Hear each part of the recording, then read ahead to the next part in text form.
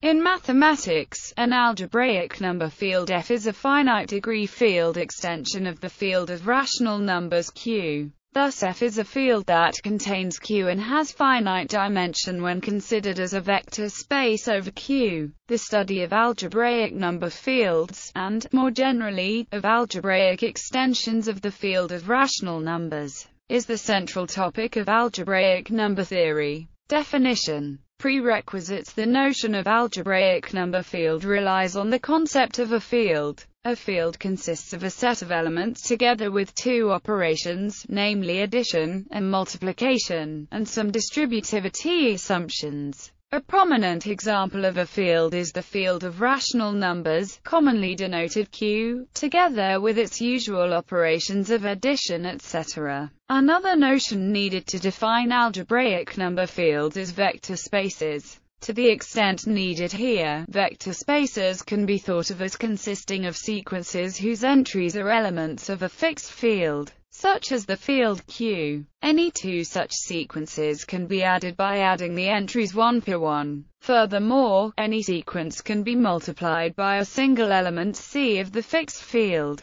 Vector spaces are allowed to be infinite dimensional, that is to say that the sequences constituting the vector spaces are of infinite length. If, however, the vector space consists of finite sequences, the vector space is said to be of finite dimension. Definition. An algebraic number field is a finite degree field extension of the field of rational numbers. Here its dimension as a vector space over Q is simply called its degree. Examples. The smallest and most basic number field is the field Q of rational numbers. Many properties of general number fields, such as unique factorization, are modeled after the properties of Q. The Gaussian rationals, denoted Q, form the first non-trivial example of a number field. Its elements are expressions of the form a plus bi, where both a and b are rational numbers and I is the imaginary unit. Such expressions may be added, subtracted, and multiplied according to the usual rules of arithmetic and then simplified using the identity I2 equals minus 1. Explicitly, plus equals plus I equals plus I. Non-zero Gaussian rational numbers are invertible, which can be seen from the identity. It follows that the Gaussian rationals form a number field which is two-dimensional as a vector space over Q. More generally, for any square free integer d, the quadratic field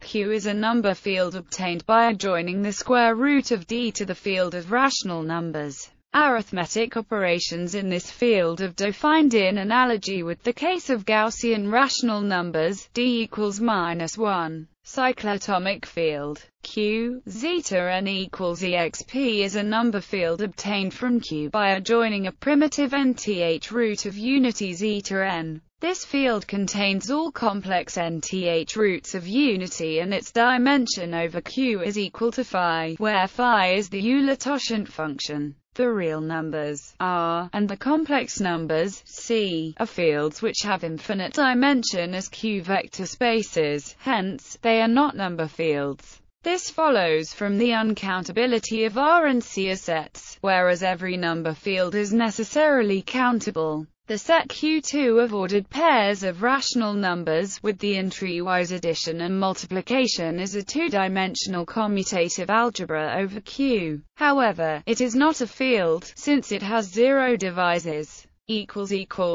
Algebraicity and ring of integers. Generally, in abstract algebra, a field extension F, E is algebraic if every element F of the bigger field F is the zero of a polynomial with coefficients E0, M and E. P equals EMFM plus M minus 1 FM minus 1 plus E1F plus E0 equals 0. It is a fact that every field extension of finite degree is algebraic because of the finite degree. In particular, this applies to algebraic number fields. So any element F of an algebraic number field F can be written as a zero of a polynomial with rational coefficients. Therefore, elements of F are also referred to as algebraic numbers. Given a polynomial p such that p equals 0, it can be arranged such that the leading coefficient m is 1, by dividing all coefficients by it, if necessary. A polynomial with this property is known as a monic polynomial. In general, it will have rational coefficients. If, however, its coefficients are actually all integers, f is called an algebraic integer. Any integer zz is an algebraic integer, as it is the zero of the linear monic polynomial, p equals t minus z.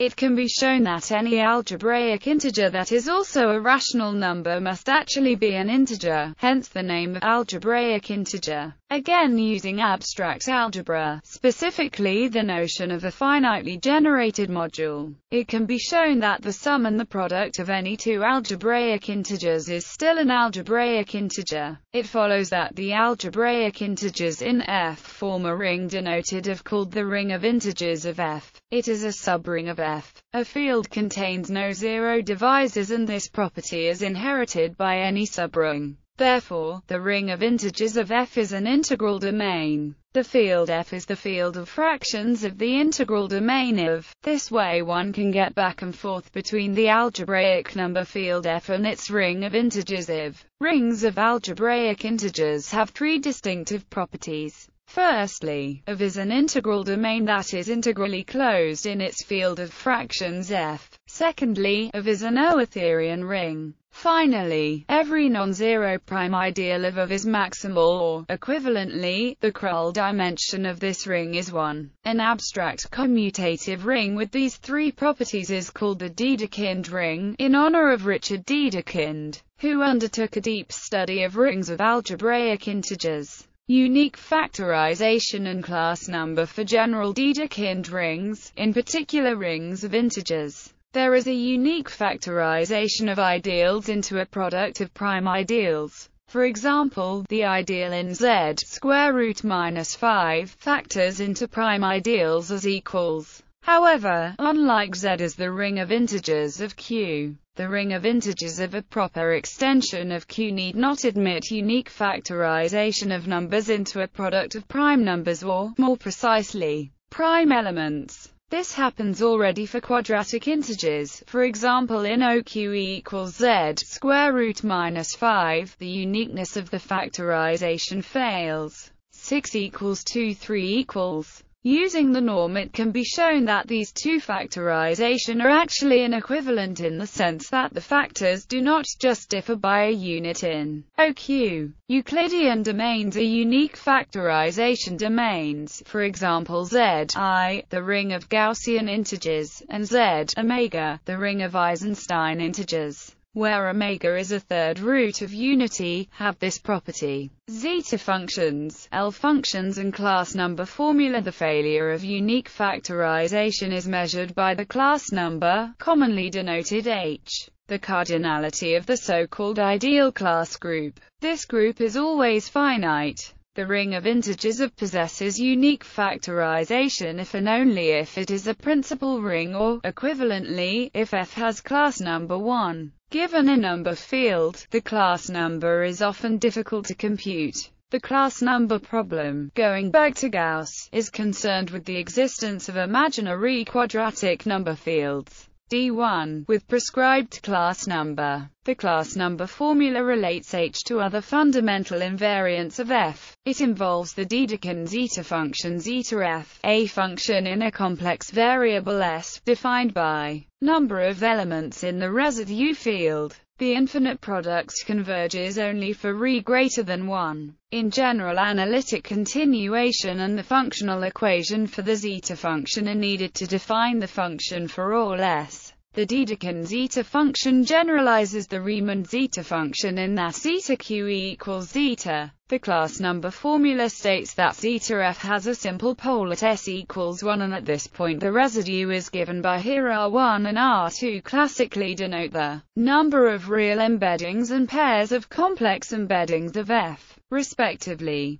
Moreover, reg is the regulator of F, W the number of roots of unity, and F and D is the discriminant of F. Dirichlet L functions L are a more refined variant of zeta. Both types of functions encode the arithmetic behavior of Q and F, respectively. For example, Dirichlet's theorem asserts that in any arithmetic progression a plus m, a plus 2 meters, with coprimer and m, there are infinitely many prime numbers. This theorem is implied by the fact that the Dirichlet L function is non-zero at s equals 1. Using much more advanced techniques including algebraic K-theory and Tamagawa measures, modern number theory deals with the description, if largely conjectural, of values of more general L functions. Bases for number fields. Integral basis. An integral basis for a number field f of degree n is a set B equals B1, Bn of n algebraic integers in f such that every element of the ring of integers of f can be written uniquely as a z-linear combination of elements of B. That is, for any x in of we have x equals m1 b1 plus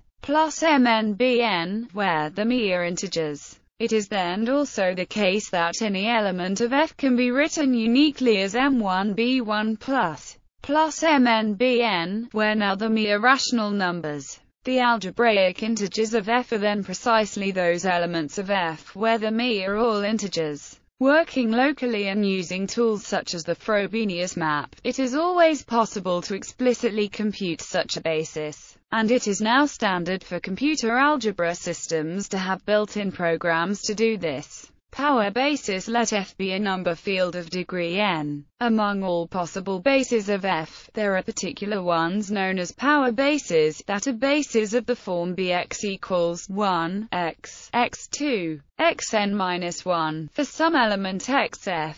By the primitive element theorem, there exists such an x, called a primitive element, if x can be chosen in of and such that bx is a basis of as a free z module, then bx is called a power integral basis, and the field f is called a monogenic field. An example of a number field that is not monogenic was first given by Dedekind. His example is the field obtained by adjoining a root of the polynomial x3 minus x2 minus 2x minus 8. Regular representation, trace and determinant. Using the multiplication in F, the elements of the field F may be represented by n matrices A equals 1I, Jn, by requiring here E1. N is a fixed basis for EF, viewed as a Q-vector space. The rational numbers a, I, j are uniquely determined by x and the choice of a basis, since any element of f can be uniquely represented as a linear combination of the basis elements. This way of associating a matrix to any element of the field f is called the regular representation. The square matrix A represents the effect of multiplication by x in the given basis.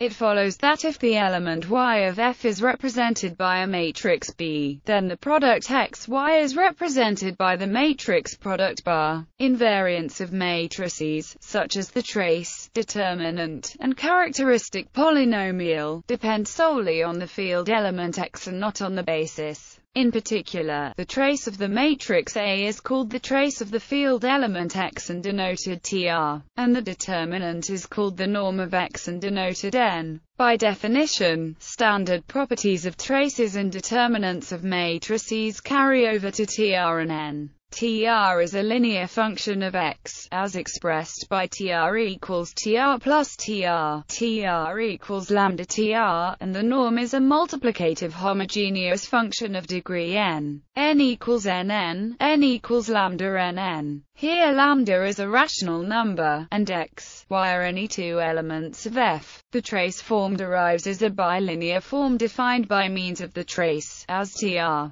The integral trace form, an integer-valued symmetric matrix, is defined as Tij equals Tr, where B1, Bn is an integral basis for f. The discriminant of f is defined as det. It is an integer, and is an invariant property of the field f, not depending on the choice of integral basis. The matrix associated to an element x of f can also be used to give other, equivalent descriptions of algebraic integers. An element x of f is an algebraic integer if and only if the characteristic polynomial par of the matrix A associated to x is a monic polynomial with integer coefficients. Suppose that the matrix A that represents an element X has integer entries in some basis E. By the Cayley-Hamilton theorem, par equals 0, and it follows that par equals 0, so that X is an algebraic integer. Conversely, if X is an element of F which is a root of a monic polynomial with integer coefficients, then the same property holds for the corresponding matrix A. In this case it can be proven that A is an integer matrix in a suitable basis of F. Note that the property of being an algebraic integer is defined in a way that is independent of a choice of a basis in F. Example, consider f equals q, where x satisfies x3 minus 11 by 2 plus x plus 1 equals 0. Then an integral basis is 1 by 1/2, and the corresponding integral trace form is the 3. In the upper left-hand corner of this matrix is the trace of the matrix of the map defined by the first basis element in the regular representation of f on F. This basis element induces the identity map on the three-dimensional vector space. The trace of the matrix of the identity map on a three-dimensional vector space is 3. The determinant of this is 1304 equals 23,163. The field discriminant, in comparison the root discriminant, or discriminant of the polynomial, is 5216 equals 25,163.